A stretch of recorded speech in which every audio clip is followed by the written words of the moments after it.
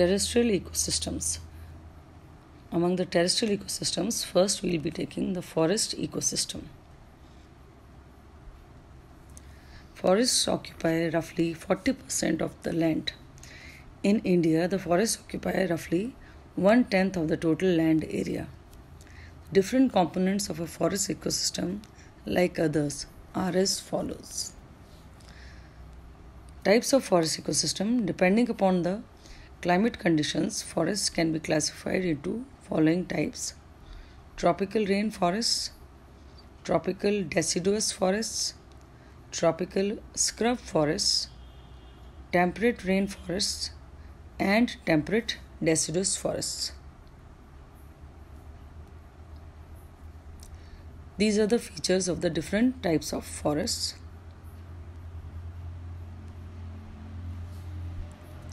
Forests are characterized by warm temperature and adequate rainfall, which make the generation of number of ponds, lakes, etc. The forests maintain climate and rainfall. The forests support many wild animals and protect biodiversity. The soil is rich in organic matter and nutrients, which support the growth of trees. Since penetration of light is so poor, the conversion of organic matter into nutrients is very fast.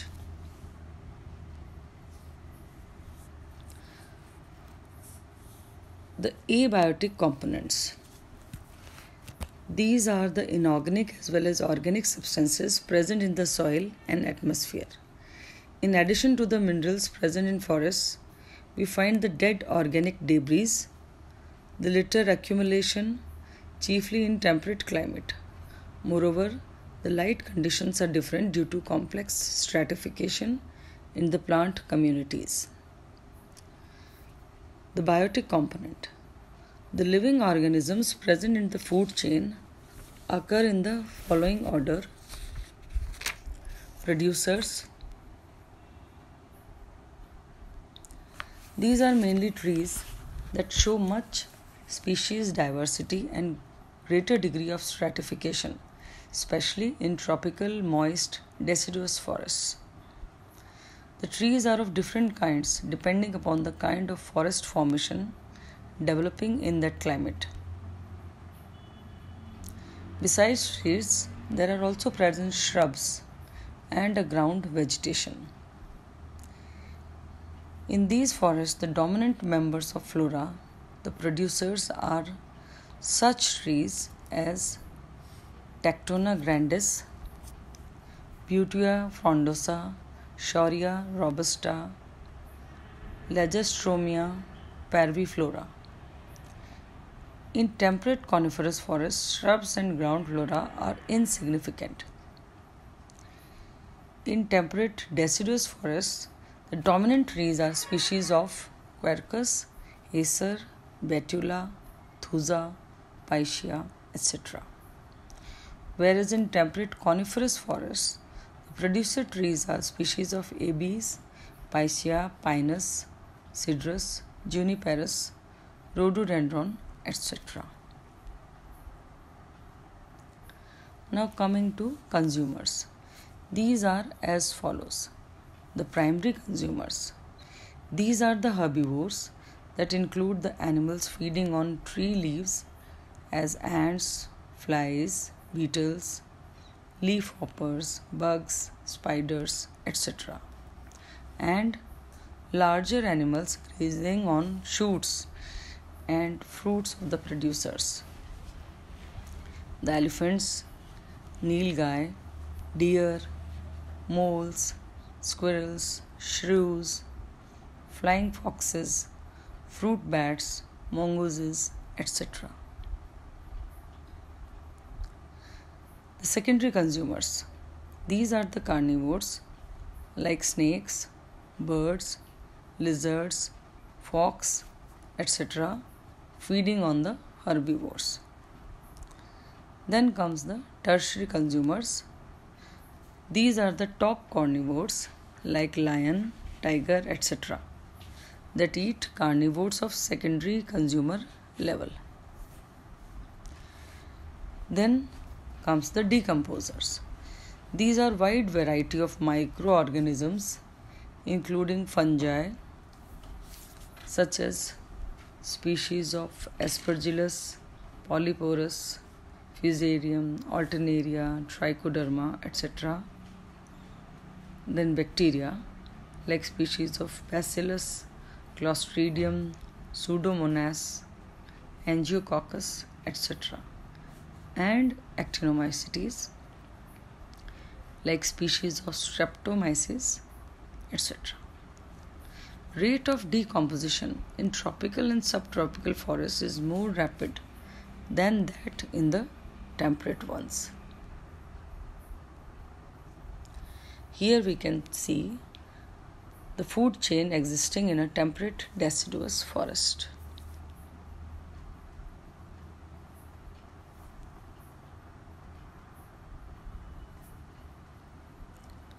This is an illustration showing a food web in a forest.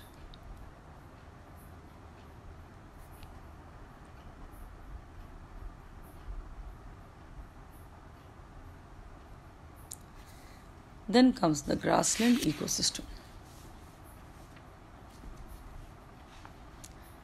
Grasslands occupy comparatively a fewer area, roughly 19 to 20% of Earth's surface.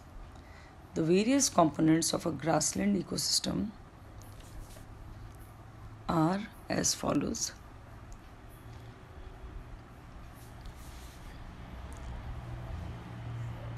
The types of grassland ecosystems.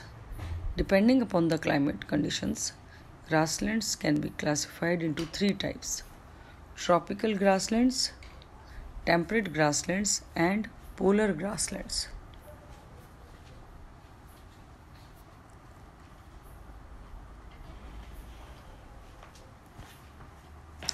Grassland ecosystem is a plain land occupied by grasses. Soil is very rich in nutrients and organic matter.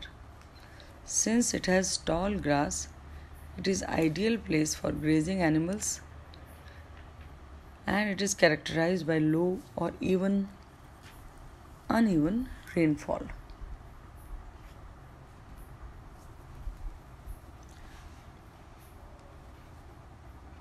The components of the grasslands are abiotic components. These are the nutrients present in soil and the aerial environment.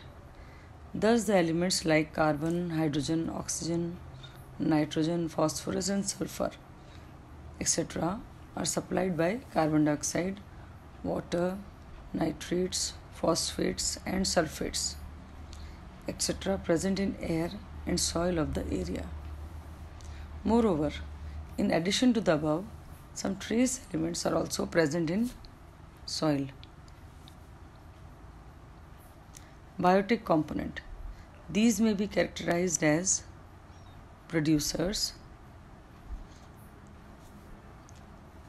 Among the producers, mainly the grasses are species of Dichanthium, Cynodon, Desmodium, Digitaria, Dactyloctanium, Citeria, Sporobolus, etc. Besides them, a few shrubs also contribute to primary production. Then comes the consumers, which can be divided into primary, secondary, and tertiary consumers. Among the primary consumers, the herbivores feeding on grasses are mainly such as grazing animals such as cows, buffaloes, deers, sheep, rabbit, mouse, etc. Besides them, there are also present some insects, some termites and millipedes also that feed on the leaves of grasses. Then among the secondary consumers, these are the carnivores feeding on herbivores. These include the animals like fox, jackals, snakes, frogs, lizards, birds, etc. Sometimes the hawk feed on the secondary consumers, thus occupying tertiary consumer level in the food chain. Then comes the decomposers. The microbes active in the decay of dead organic matter of different forms of higher life are fungi, such as species of Mucor, Aspergillus, Penicillium, Rhizopus, Fusarium, etc., and some bacteria and actinomycetes. They bring about the minerals back to the soil, thus making them available to the producers. Here you can see a food chain in a grassland ecosystem.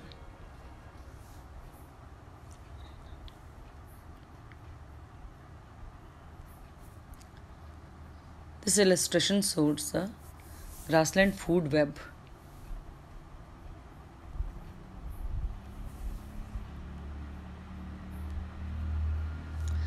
Then coming to the desert ecosystems.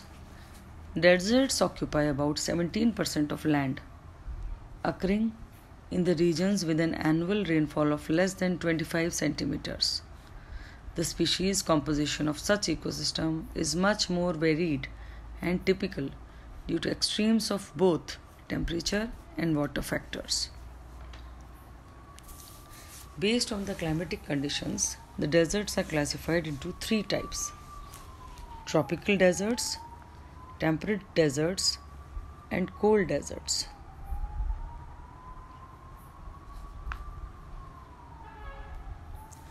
Tropical deserts are found in Africa, the example being Sahara Desert, and Rajasthan, that is our Thar Desert. They are characterized by only few species. Wind blow and sand dunes are very common. Among the temperate deserts, the example is of South California Mojave Desert. These are characterized by very hot summer and very cold winters. Then the cold deserts, the example is found in Gobi Desert of China. They are characterized by cold winters and warm summers.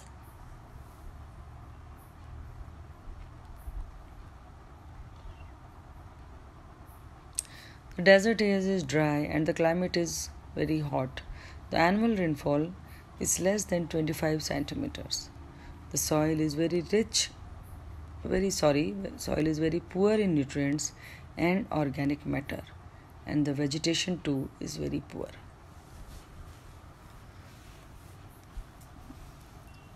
The structural components of desert are the abiotic components and the biotic components. Among the abiotic components, temperature, rainfall, sunlight, water, etc., they are the main constituents. The temperature is very high and rainfall is very low. The nutrient cycling is also very low. Among the biotic components, first are the producers. These are shrubs, especially bushes, some grasses, and a few trees. The shrubs have widespread branched root system with their stems and branches variously modified. Sometimes a few succulents like cacti are also present. Some lower plants like lichens and xerophytic mosses may also be present in the deserts. Then coming to consumers. The most common animals are reptiles and insects, which are able to live under xeric conditions. In addition to them, there are also found some nocturnal rodents and birds. The sheep of the desert, camels, feed on tender shoots of the plants.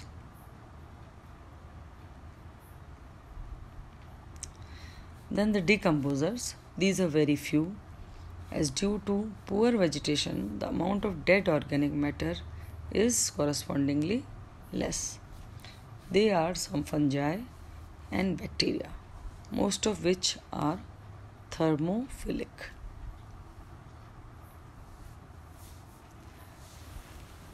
Here is evident the food chain